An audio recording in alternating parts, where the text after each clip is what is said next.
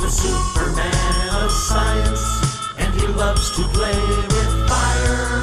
And the things he'll do, you can too, if you so desire. To try this at home with Mr. G. Hello, and welcome back to Do Try This at Home. This is the show that takes ordinary household items and turns them into something extraordinary. I'm here in my kitchen today. I've got my old science pan, which is basically just a deep frying pan that I use for scientific experiments so that it doesn't cook food as well. You don't want to be using the same pan to cook your food as you are to do your experiments. Now, I'm going to take this pan and I'm going to turn it on medium heat, probably around 4 on an electric stovetop. What are the ordinary household items, you might ask? Well, confectioner's powdered sugar, a 1/4 cup measure. I've pre-measured 2 1/4 cups of confectioner's powdered sugar and placed them in this bowl. We've also got some Gordon's stump remover. What exactly is this? Well, it's potassium nitrate. And potassium nitrate, also known as saltpeter, when mixed with ordinary sugar and then cooked up in this mixture, and how much of this did I use? I used 3 1/4 cup measures, so 2 powdered sugars to 3 stump remover. Now, what I'm going to do is I'm going to stir this up with an old spoon. What are we making today? Well, you'll see, we are actually going to be making today some pyrotechnic smoke devices. That's right, pyrotechnic smoke devices. Got an old bowl here that I can discard of. I'm going to go ahead and put this right in my pan under this medium heat, and we're going to let this melt down. Now, the powdered sugar will start to melt or caramelize. While this occurs, what I'm going to do is I'm going to basically just keep stirring it. I don't want it to get too hot, and I don't want it to not melt. So, what I'm going to do is I'm going to bring you in here a little bit closer so you can watch this. There is one more thing. An ordinary sheet of tin foil. That's something that we can put our pyrotechnic devices on and shape them or mold them after they are turned into sort of a kind of a peanut butter consistency. So, hold on just a second and I'm going to bring you right over here. Okay, I've got you over here. I've turned up my heat a little bit. The heat is now at about 6 or 7. And this could take a while, so you may see that I will compress it in the actual video. What's going to happen is the sugar is going to start to melt and caramelize. You don't want the sugar to burn, and you don't want this to get too hot, or it actually could ignite right here in your kitchen. This is something you do not want to have happen, believe me. So I'm going to go ahead and let this melt down. Now, you could also take some dry dyes used to dye clothing, the dry powdered dyes such as red or blue, and you could add some color to your smoke as well. But right now, we're just going to go ahead and let this melt down. That should start to take place momentarily. Okay, our sugar is just beginning to melt. You'll see it's starting to caramelize and it's starting to become a liquid. Now, once your sugar starts to become a liquid, it should go pretty fast. It's going to turn into sort of like a brown caramel color. If it starts to turn brown real fast or starts to burn or starts to smoke, you need to reduce your heat immediately. And you'll see, once this gets cooked down, exactly what we end up with. There, it's really starting to go quickly here. In fact, I think it's a little bit too hot. It's starting to burn. So we want to remove it from the heat immediately if we start to see smoking like you just saw there. Alright, our mixture's cooking down real nicely now. We have almost no white powder. We just have sort of clumping pieces of that potassium nitrate or that stump remover. Again, that's stump remover. Not all stump removers are made completely of potassium nitrate, so you'll need to basically look online. They all have a website that you can go to for what the ingredients are in these things, and you can find out if that's what they're made of or not. Now this is cooking up real well here. This is just turning into a real nice mess, and that's what you're looking for. We don't want any white powdered sugar left. It all needs to be melted into the stump remover. Alright, our mixture is just about the right consistency. I'm going to go ahead and turn off my burner completely. Well, actually I already have done that. I've just been heating it with the basically with the radiant heat from the heat left over on the burner down there on this glass top stove. Now, we're going to go ahead and move this off of the heat, and we're going to let that cool for about I would say about 10 minutes. And I'll be right back with you and show you what we do next. Okay, after our mixture is cooled, but before it completely hardens, what we want to do next is take squares of tin foil, I don't know, about 8 inches by 8 inches or 6 inches by 6 inches. Now if this is cooled too much, it's going to be hard to do. Now be very careful, you might want to wear some gloves when you do this because this stuff is still pretty hot and it will burn you right through the tin foil. The next thing we want to do is we want to take and we want to put make some balls of this solution in our tin foil, like this, and it will be sticky. Now if you touch it, make sure that you wash your hands really good afterwards. You want to leave the top exposed. Something like, should look something like this, sort of like a little cupcake. See how that looks? Now this is still quite hot, it's kind of burning my fingers actually, so be careful. You can't let it cool too much though, otherwise it'll be too hard like mine's becoming now, and it won't work. Now if it hardens like this, you can reheat it if it gets too hard too quick, if you let it cool too much. You can reheat this solution. In fact, I may put mine back here over the burner and try to heat it up a little bit.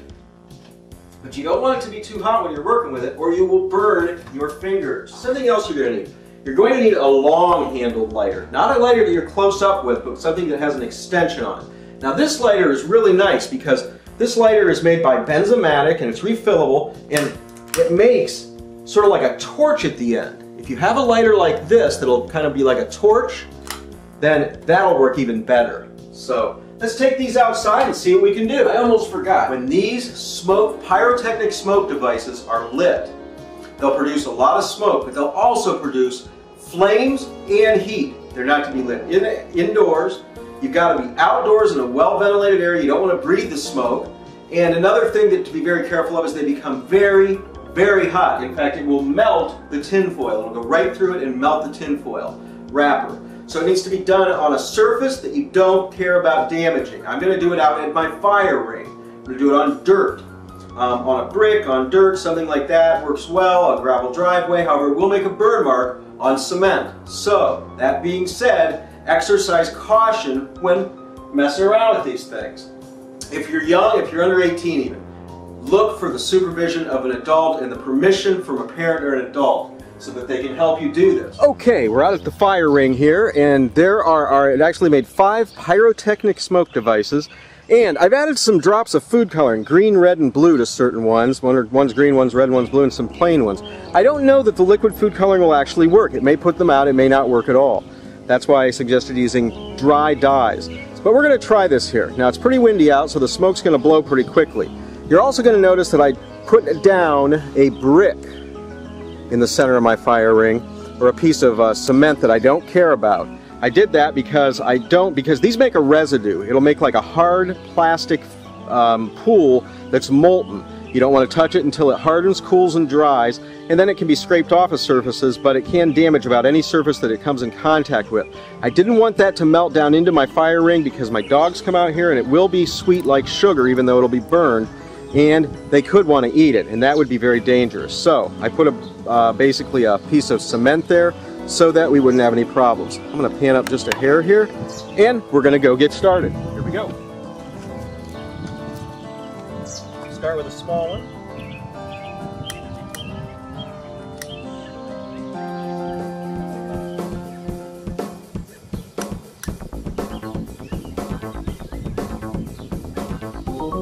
It's going to take some doing to light these. They won't light real easily. Once they light, they shouldn't go out. And here goes our first pyrotechnic smoke device.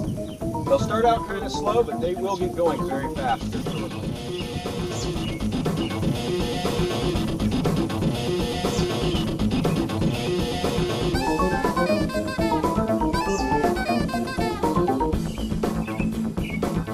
Looks like it could actually go out. Okay, we're going to light that one again. It didn't get lit real well. When they light real well, you'll see that they just continue to burn rather rapidly. There we go. And these will make quite a bit of smoke.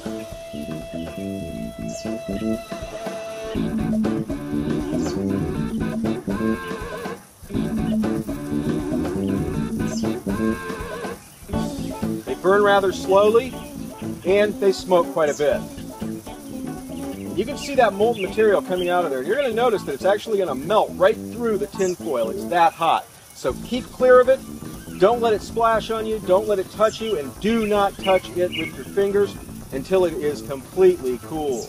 You may want a bucket of water to pour on top of those when they're finished to cool them off. There it goes. It's still going. Now that one's making sort of a grayish, dark gray smoke. We'll try another color here in a second. In fact, while that one's going, let me go ahead and set another one here. Move that over the stick. Boy, that's really starting to go big now. Look at that thing. We'll add to this little pyrotechnic display though.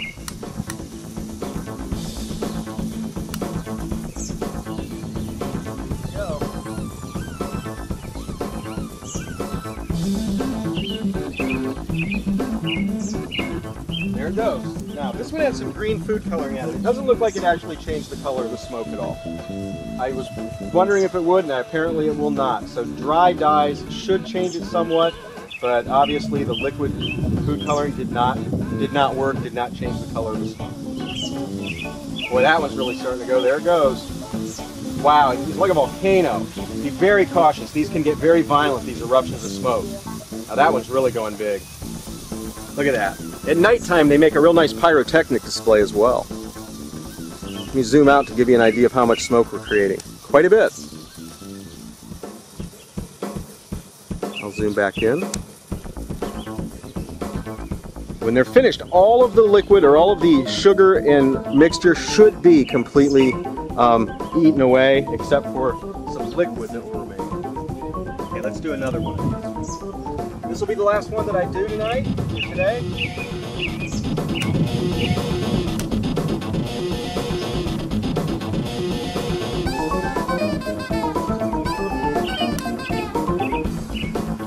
There we go. Number 3.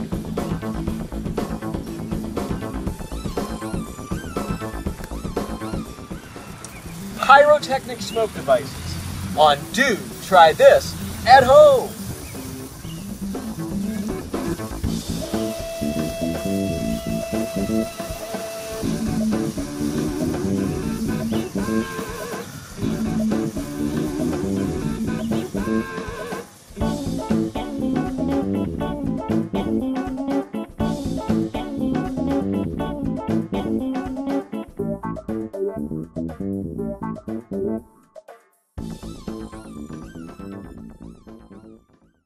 Ow!